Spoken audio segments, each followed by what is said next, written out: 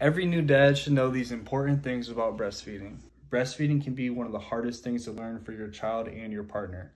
Your partner will be very thirsty while breastfeeding. Make sure you always keep her water bottle filled and always make sure you're bringing her snacks. Starting off breastfeeding can be very challenging. At the beginning, you might have to supplement with a little bit of formula. Sometimes it can take a little bit for the breast milk to come in. Please do not act like you know what it's like to breastfeed. You have no idea. Don't comment on it. Don't make jokes about how little or how much she's supplying. Do not make comments about that. It is a very touchy subject, being the main food source, for the child. Don't comment on it. That's an unneeded thing to say.